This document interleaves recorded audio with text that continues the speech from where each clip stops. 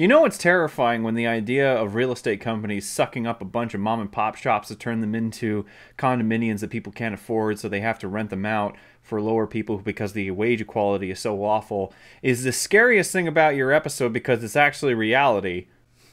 That's probably the most relevant thing Supernatural ever did. Ooh, that's a hot mug, guy.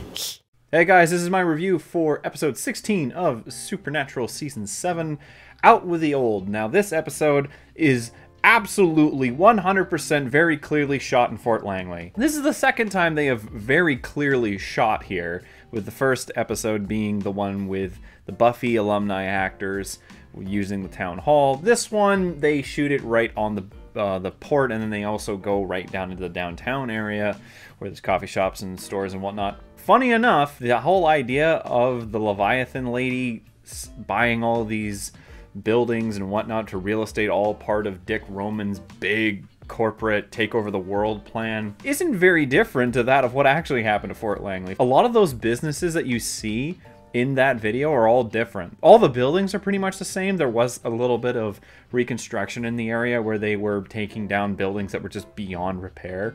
It definitely has improved quite a bit. But actually, let's talk about the episode itself.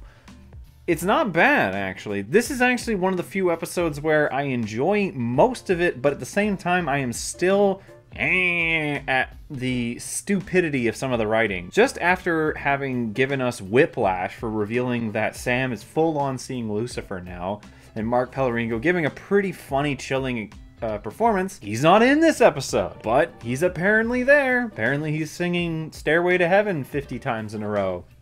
And Sam can't sleep, so he's driving around in this dingy little truck that's got this U-Haul thing attached to the back, and he keeps on almost crashing. And why would you bother doing such a 180 on his progression, his ability to handle Lucifer, to then remove him entirely from the next episode? Not to say that there isn't actually good meat in this episode, funnily enough, considering it's about Leviathans, but his absence is so jarring considering what he did and what he established in the last episode as this manifestation of Lucifer. And this episode actually does take you for a ringer because they start off just like all the other ones with having Dick on Dick, and then the boys are having to chase down these hidden haunted artifacts that apparently are killing people. Their origins is not exactly well known, just that this guy's mom or grandma was like a keeper of occult things. Then halfway through, the episode turns into a Leviathan one where you find out that the realtor lady in the town is a Leviathan, and her pipsqueak little lecher guy is absolutely hating being her lackey, to the point where he actually helps kill her, and because he wants to eat her. He also reveals the plan that apparently Dick Roman wants to cure cancer. A lot of things are being kind of like thrown out in this episode, but the pacing, the humor, the worry that's going on with Sam is still done pretty well for the most part. But then, unfortunately, there's quite an unceremonious end for Jack Sparrow's first mate, because they go to his trailer at the end of the episode, Bad Moon Rising, and they see that he clearly got fucked up in there and he's dead. I really feels like this episode wanted to be two different things. Like, no, it's not a Leviathan one, but it is a Leviathan episode, but it's not a Leviathan episode, but it's about Sam's issue with seeing Lucifer, but he's not actually seeing Lucifer because we can't afford to get Mark back for this episode.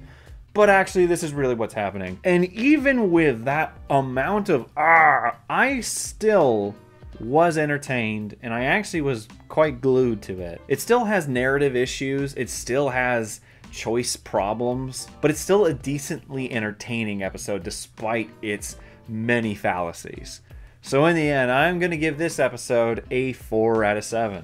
You know, is it 4 like the fucking average been for this season? I don't know. This is literally like rewatching the newer seasons. I am very curious at how I'm going to feel going into 8 and 9 and 10. I'm wondering if I'm going to be as cynical. I'm getting that angry Jeremy who didn't like Supernatural vibes again. But those are my thoughts. Let's see what you guys have to say. Out with the Old is a fun hybrid of Rabbit's Foot episode that ties really well with the Leviathan plotline, while Sam is plagued by its trauma. I love the uniqueness of each cursed object and how it affects the community. The Leviathans are once more flexing their intelligence buying up real estate properties. The twist revealed that the coordinates at the Wisconsin are for Leviathans to find a cure for cancer is still surprising in a good way. Watching Sam increasingly get worse of his trauma is saddening and a real relatability to it. I will say I may be one of the few who likes Frank's death for a few reasons. One is that we don't see a body, which can mean Frank gave up and purposely vanished with everyone and everything. And two, because once more the Winchesters are losing their resources to the defeat Leviathans, making it near impossible. I'll give you credit on the second one. The second idea of Frank's death, I still think it's just, I don't know. It just feels like such a very short pullout. Like there's no build up to it whatsoever.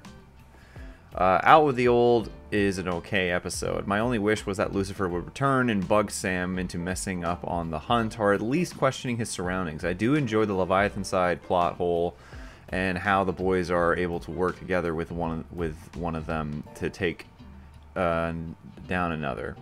The idea that Sam has been trying to stay awake with coffee is sad, but it means to an end and does continue for the next episode for the whole problem to solve. Honestly, I couldn't have gone with one more episode with seeing Sam seeing Lucifer and Dean trying not to lose his mind and help keep Sam through the hallucinations. I feel really bad for Sam this season. On a side note, Sam's arc is the only thing that kept me going through season 7. Yeah, no, it's definitely one of the few things you can latch on to. Out with the Old. I'm not going to pretend this is a good episode or I like it. The episode showcases the biggest problem of the season, that is the Leviathans. They're supposed to be these perfect monsters, and yet they're not threatening in the slightest, and they're treated more like a sitcom antagonist rather than a legit villain. And let's not mention the cheesy dialogue. I try to compare them to the other poorly received villains that we've seen, if they are better. However, I couldn't find any positive quality to them. Even Michael or the British Men in Letters, they were weak villains, but at least the show tried to make them menacing. I don't understand the direction that Sarah Gamble took with the Leviathans, but it certainly made them the worst villains in the show. Yeah, they're not great. I think it's because they're just so unfocused and just how boring they actually are. Like, all they do is they eat people. Like, I don't know, I feel like it would have been more interesting to see them really kind of build into the politics idea. Like, I like how they're kind of touching on it with the real estate thing, but it's just so obvious, especially considering now. Like, when you look at it now, it's so obvious. I don't know. Those are just my thoughts. Alright guys, thank you for those comments. The next episode is the Born Again Identity. I imagine this is going to have Lucifer back again. Maybe they could afford Mark for this episode. We'll see. Give me your guys' thoughts about that episode in the comments below, and I'll read those off in the next review. Until then, guys, I hope you guys are enjoying the reviews. If you did, leave a like, and if you're interested in more, subscribe. Until then, see you guys next time.